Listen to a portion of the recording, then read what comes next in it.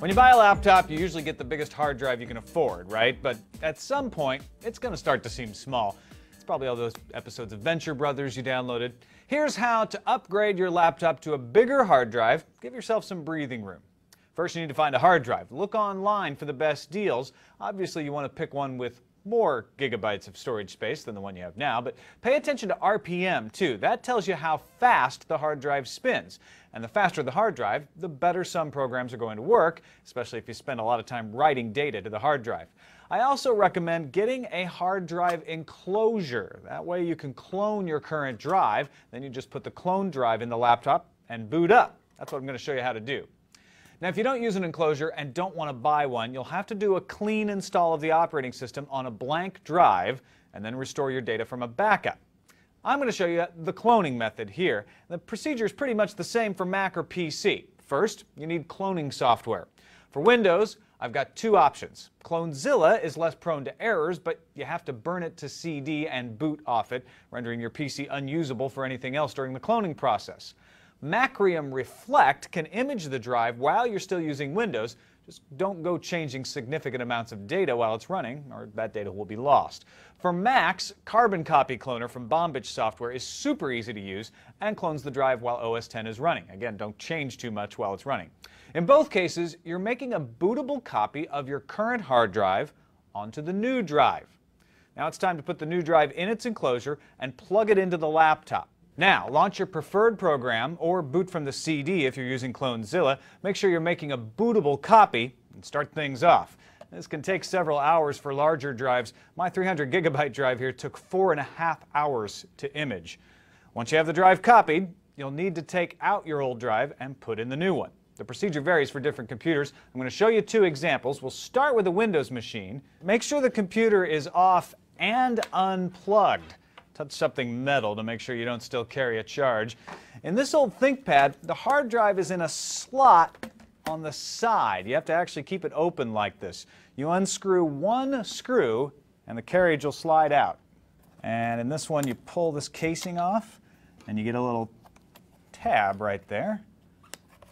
And you should be able to just slide it out. Now you get these little rubber bumpers here on the side. They just pull off. They're not actually attached, they're not gummed or anything like that. And you'll see there's a carriage. Almost every laptop hard drive is going to come in some sort of carriage. It's attached by 4 screws on either side. So you'll need to unscrew those screws. And you just pull the hard drive out of the little carriage. There's that carriage. Now I've already got my new hard drive out of its case. So I'm just going to pop that one back in there.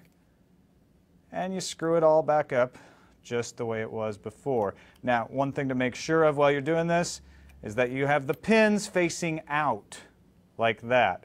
I've done it before where I put it in the carriage backwards. It's easier on this one because they give you this flap so you can remember which side is which. But if a flap like that isn't there, make sure you pay attention to how you're screwing it back in. Put your little rubber baby buggy bumpers back on the side here. And again, make sure you got those pins started the right way. Slide it back on in. It should fit in nice. You can tuck that flap out of the way. Reattach the plastic case. Screw in the retaining screw because you don't want it to fall out while you're using your computer. Then boot it up. It should start just like normal but with a lot more space on the hard drive. Now let's switch to a Mac. Again, make sure it's off and unplugged, and then touch something metal to discharge any static electricity you carry. On this 15-inch MacBook Pro, the hard drive is underneath. So you're going to slide this little lever to open up this compartment here, and your hard drive's right there. Now you'll open up this one retaining screw. It actually doesn't come all the way out. It's embedded in this little black plastic piece. So set that to the side. And you got a nice little flap here.